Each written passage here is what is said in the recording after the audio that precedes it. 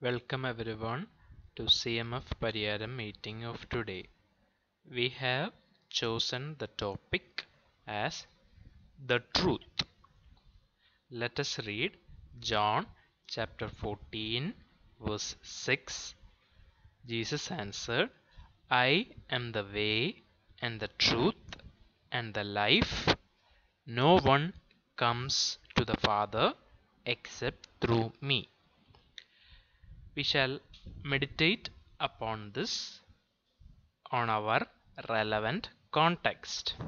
We are all amidst a pandemic, so we wait for swab results, blood results, exam results.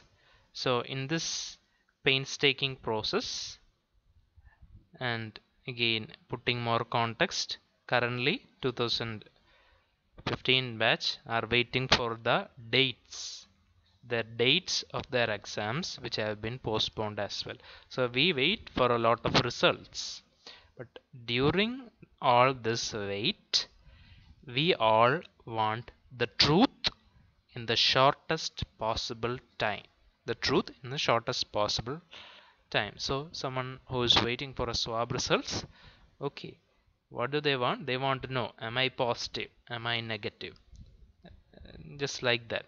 So nothing short of, say, a written document can satisfy our curiosity or anxiety. There can be a lot of word of mouth reassurances, but at the end of the day, yes, if it is from authorities or if it's from universities or if it is from a lab, we would like some written document. So the inspiration for this message came while I was sitting in code triage the other day.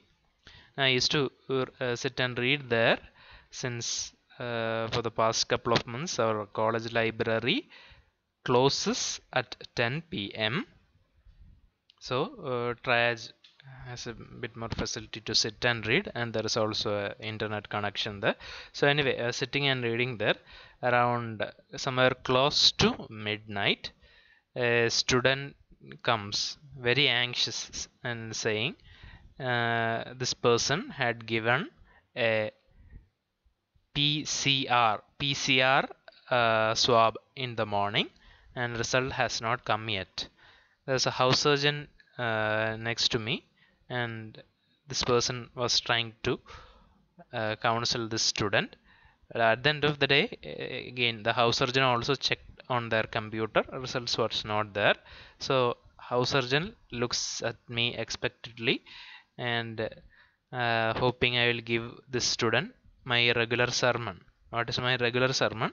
Okay, so we used to have this sessions of psychological support for COVID patients. Our usual sermon would be, ചേട്ടാ ചേച്ചി പേടിക്കുകയൊന്നും വേണ്ട, ഇതിപ്പോൾ കൊറോണയുടെ സാമൂഹ്യവ്യാപനത്തിൻ്റെ ഘട്ടമാണ്, എല്ലാവർക്കും നിരത്തി പിടിച്ച് positive ആവുന്നുണ്ട്, നിങ്ങളുടെ ടെസ്റ്റ് ചിലപ്പോൾ നെഗറ്റീവ് ആയിരിക്കും, ഇനി അഥവാ പോസിറ്റീവ് ആയാൽ തന്നെ ഒരു 10 ദിവസം കഴിഞ്ഞ് നെഗറ്റീവ് ആവുന്നതാണ്, ചിലപ്പോൾ നിങ്ങൾ പോലും അറിയാതെ 1-2 മാസം മുമ്പ് കൊറോണ വന്നു പോയിട്ടുണ്ടായിരിക്കാം, പക്ഷേ ചത്ത വൈറസ് ശരീരത്തിലിരുന്നാലും ചിലപ്പോൾ ടെസ്റ്റിൽ പോസിറ്റീവായിട്ട് കാണാം, അതിലൊന്നും നിങ്ങൾ പേടിക്കേണ്ട ആവശ്യമില്ല, ഒരു 10 ദിവസം കഴിഞ്ഞ് നെഗറ്റീവ് ആകും, ചത്ത വൈറസാണ് ശരീരത്തുള്ളത്, അങ്ങനെയാണ് പോസിറ്റീവ് ആണെങ്കിൽ മറ്റാർക്കാർക്കും പകരണമെന്ന് നിർബന്ധമില്ല. We used to give this sermon almost every single COVID patient admitted here until a while back. So house surgeon expecting to deliver this sermon, but somehow this time it was different. I don't know, somehow I felt like I needed to check for myself. Okay, so swab results were not declared until around 11 p.m, but immediately I checked my COVID group, and just 2 minutes before a new swab results have been updated, and praise be to God, this student's PCR result came as negative. So I gave this person the truth. Yes, you are negative. Now I could have gone ahead with a sermon without even say seeking for the truth, as usually we do most of the times, but this time I don't know, had to check, and praise be to God, results had come just 2 minutes back, and this person was negative, and that gave this person relief. Otherwise, this person would have, in irrespective of how much counseling he gave, would have been worried for the whole of the night. So, no amount of counseling can be equivalent to the truth.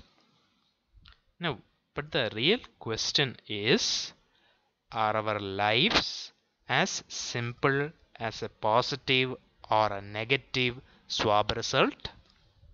Is it as simple as a pass or a fail in an exam? Or, okay, coming to a bit more difficult sense, is it as simple as either your PET scan lighting up like a Christmas tree, denoting that you have a recurrence of that cancer that you have taken chemo or had surgery, or just having a normal PET scan?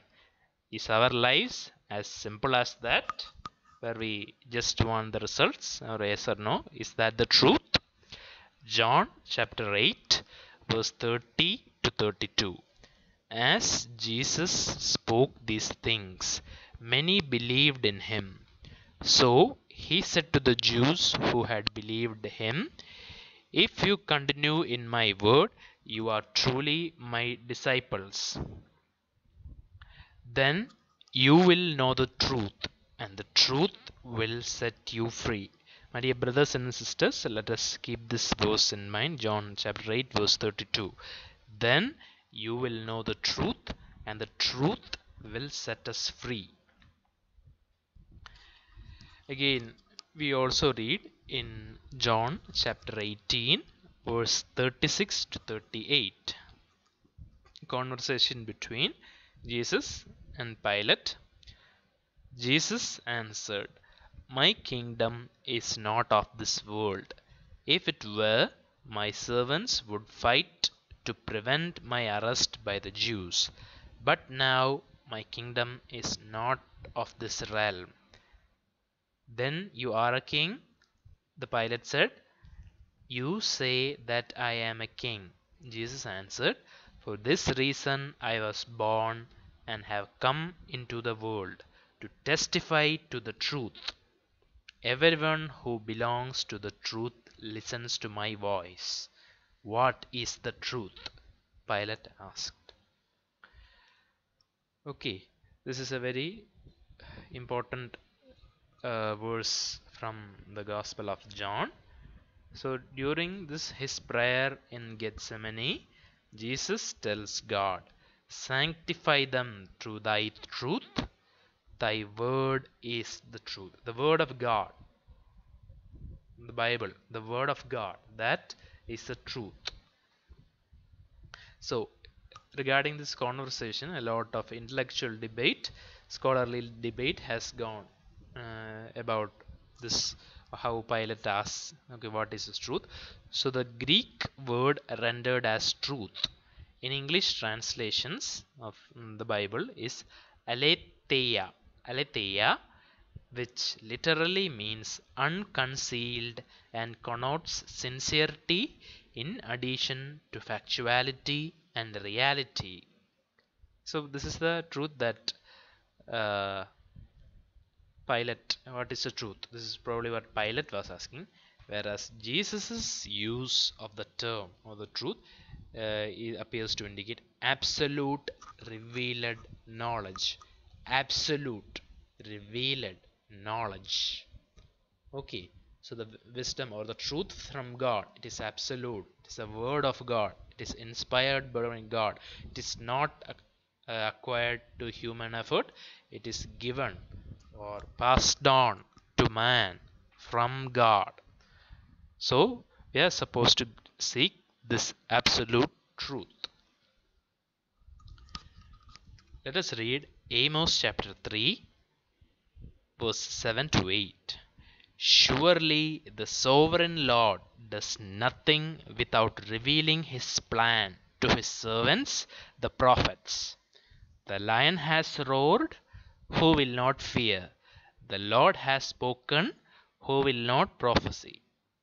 So surely the sovereign Lord does nothing without revealing his plan to his servants, the prophets.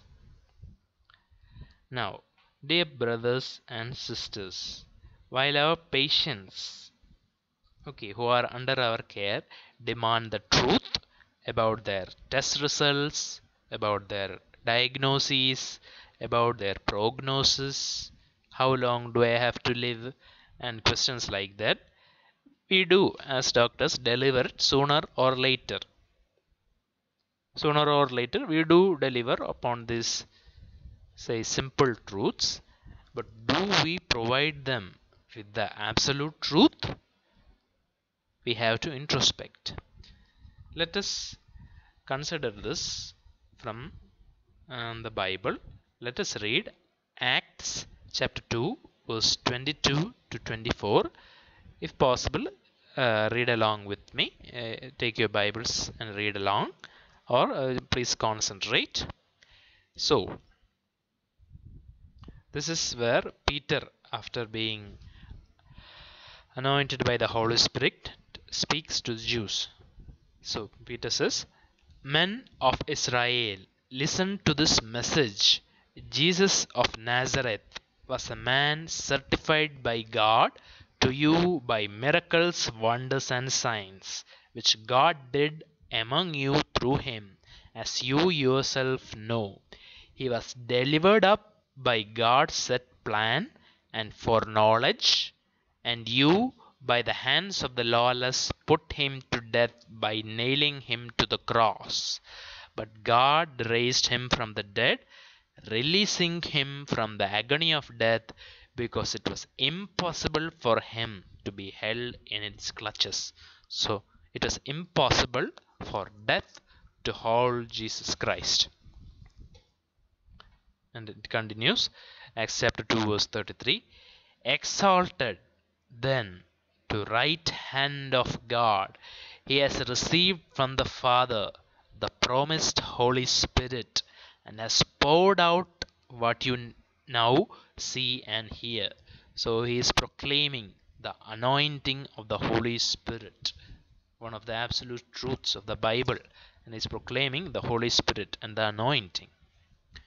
Now, we also read in the verses forward, "When people heard this, they were cut to the heart, and asked Peter and the other apostles, 'Brothers, what shall we do?'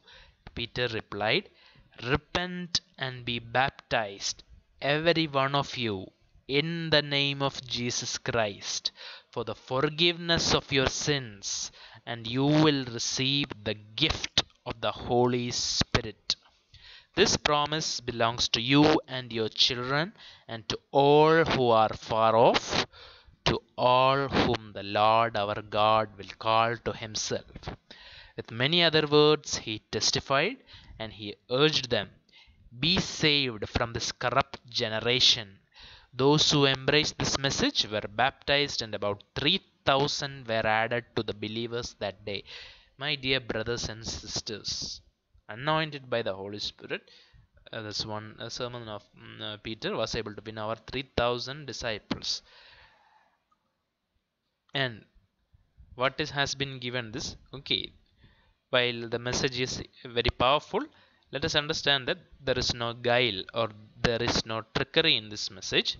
There are no much fancy words, but the truth. This is nothing but the truth, and this is what those who are really genuinely seeking the Lord wanted, the truth. And when Peter gave out the truth, they were cut to the heart. Or again, Holy Spirit worked, and that the Holy Spirit gave some Jews repentance. So it's all about speaking the truth in love. Now, while we know that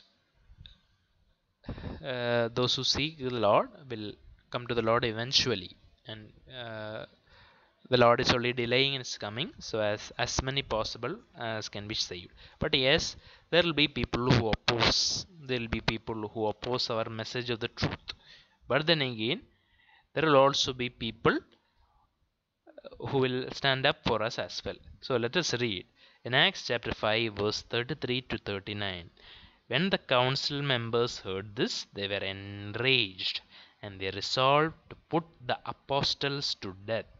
But a Pharisee named Gamaliel, a teacher of the law who was honored by all the people, stood up in the Sanhedrin and ordered that the men be put outside for a short time. Men of Israel, he said, consider carefully what you are about to do to these men. Some time ago, Theudas rose up, claiming to be somebody, and about 400 men joined him. He was killed, and all his followers dispersed, and it all came to nothing. After him, Judas the Galilean appeared in the days of the census and drew away people after him. He too perished, and his followers were scattered. So, in the present case, I advise you, leave these men alone, let them go, for if their purpose or endeavor is of human origin, it will fail. But if it is from God, you will not be able to stop them. You may even find yourselves fighting against God. So let us meditate upon this last sentence. For if their purpose, or if our purpose or endeavor is of human origin, it will fail. If it is from God, the adversaries, the supposed earthly authorities, the supposed people who are oppressing us, they will not be able to stop us, and they may find themselves fighting against the God, because the Lord fights our battles are for the Lord. So it all depends. Okay, so our purpose or endeavor, okay, it shall be achieved not by cunning words, it is not by say diplomacy alone, but it will be by the active work of the Holy Spirit, and they will not be able to stop us. So again, here also comes the importance of truth. So again, I always believed and still do say that honesty is the best policy, the best of the times and also at the worst of the times. And we are going through some of the worst of the times, but still honesty is the best policy. And sometimes honesty means admitting that we are flawed ourselves. 2 Corinthians chapter 12 verse 9. But he said to me, my grace is sufficient for you, for my power is made perfect in weakness. Therefore I will boast all the more gladly about my weaknesses, so that Christ's power may rest in me. So the truth is not Anup. Okay, the truth is not is the truth is Christ, and the Christ's power dwelling within us, and the Holy Spirit's anointing dwelling within us. This is the truth. And so even when we admit that we are powerless, or say some of my PG teachers say, okay, you might be a cardiologist, you might be a super specialist, but at the end of the day, separate you from your fancy instruments in a jungle, and you are almost just as helpless as a common man. So yes, honesty is the best policy, and the absolute truth is the power of the Lord. Now, regarding omission of the truth, sometimes we omit giving out the whole truth to our dear brothers and sisters and relatives. We might mean well, but usually it does not end like that. Okay, one common saying is, what he or she does not know cannot hurt them. Probably it is partially true, because as long as they don't know, it might not hurt them. But at the end of the day, they might, or they'll probably come to know about it, and they'll be really hurt. They'll be really hurt. So Luke chapter 8 verse 17, for there is nothing hidden that will not be disclosed, and nothing concealed that will not be known or brought out in the open. So we are not supposed to omit on the truth. We are give the whole truth, and even more than just the truth of this world, but the truth of the gospel. So if we are able if you are to break the bad news about the prognosis, yes, your pet scan Christmas tree, your disease has recurred, or you might have to say, okay, you have only so many more months to live. So we are to break this bad news, and as we are giving the truth sooner or later. So if we are doing like breaking the bad news, giving that truth, are we also not duty bound as servants of Christ to share the absolute truth about Christ's sacrifice for us on the cross? Are we all not duty bound? So if you do not speak about that, we would be not faithful to our calling. Not be faithful to our calling. Another part of the scripture, it says, do not grieve like those who have no hope. So again, we are in this profession, so let us introspect on whether we should just leave our patients, some of them who may not have come across the our gospel of hope. Are we supposed to leave them to that hopelessness and leaving them grieving like someone with no hope? Or are we supposed to share the absolute truth about Christ's sacrifice for us on the cross? So, the next question is, do we lack the conviction on this truth? Okay, okay, we can come to meetings, we preach messages, but do we actually lack that conviction of this truth that Christ died for us, for you and our sin, my sin? Do we lack that conviction, or are we still trying to bluff our way out of situations where it would be an injustice to deny others this truth? So are we trying to bluff our way, saying, oh, secularism, oh, say, what will this other person think? Oh, it will affect my career? Are we trying still? Are we still trying to bluff our time ourselves out of these situations, even at these times when such grim times? We have to introspect. So the names of God in the Old Testament. So on all these things, uh, the old names of God in Old Testament: Jehovah Nissi, the Lord my banner; Jehovah Rapha, the Lord the healer; Jehovah Shammah, the Lord is here; Jehovah Jireh, the Lord will supply; Jehovah Shalom, the Lord is peace. So we should be able to give them the truth that Jehovah, our Lord, Jesus Christ, is the Lord of peace. The Lord is a healer. Lord will supply. Lord will is the Lord of hosts. We should be able to give out this truth.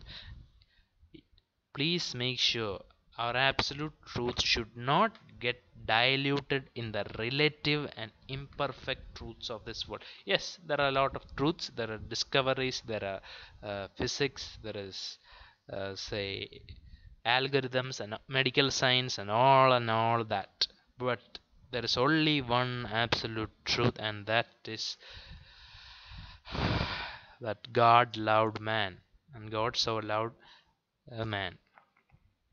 Let us read Ephesians chapter 6, verse 13 to 17.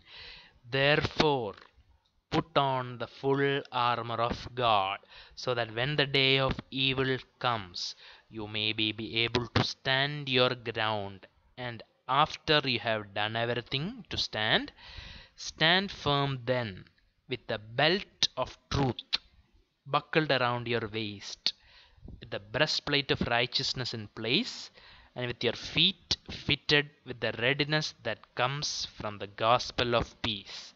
In addition to all this, take up the shield of faith, with which you can extinguish all the flaming arrows of the evil one. Take the helmet of salvation and the sword of the Spirit, which is the word of God. So the first mentioned in this amongst the armor of God is the belt of truth. So you are going to war with this, say, we are doing spiritual warfare, and you cannot go to war based on the lies. You have to hold, stick fast to truth. So you have to girdle yourself with truth.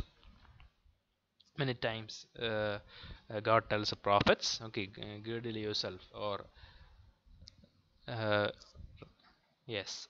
So you cannot go to war based on lies. Once the truth is exposed, the soldiers will morale. If this country, if say a nation or a village is founded on lies, once that truth comes out, the soldiers will lose their morale. Our truth should be God, Jesus Christ alone. Our truth should not be some relative truth or one preacher or say one denomination. No, our truth should be Jesus Christ, who is infallible, whom death could not hold, so that we will never lose that morale. We will never fail, because it is our Lord. It is our Lord who will get the job done. My dear brothers and sisters, we are all in a pandemic, but we were always amidst spiritual warfare as well. Even before the pandemic, also we were in spiritual warfare. Now, whether we have lied to ourselves into believing otherwise, it is what it is. Then, now, and the near expected future also, a spiritual warfare will be going on. The question is, can we use the truth as our armor and also the weapon? So the truth, okay, here it says, okay, stand from the belt of truth. It also says the sword of the spirit, which is the word of the God. So the absolute truth, yes, the word is also the truth also. Okay, what does Jesus say? Okay, sanctify them in the truth. Thy word is the truth. So will we be able to use the truth as both our armor and weapon in these difficult days forward? Let us all pray to our Lord that the truth shall prevail in our lives, and we shall stand fast to the truth of Christ. John chapter 8, verse 30 to 32. As Jesus spoke these things, many believed in him. So he said to the Jews who had believed in him, if you continue in my word, you are truly my disciples. Then you will know the truth, and the truth will set you free. My dear brothers and sisters, let us pray to our Lord that he shall provide us with that truth and the conviction of the truth of our Lord Jesus Christ, and that truth shall set us free. And yes, the truth shall set us free from all. Thank you all. I wish you all have another week of a closer walk with our Lord Jesus Christ. Amen.